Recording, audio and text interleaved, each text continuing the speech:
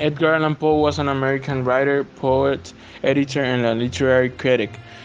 Poe is best known for his poetry and short stories. He was born on January 19, 1809 in Boston, Massachusetts.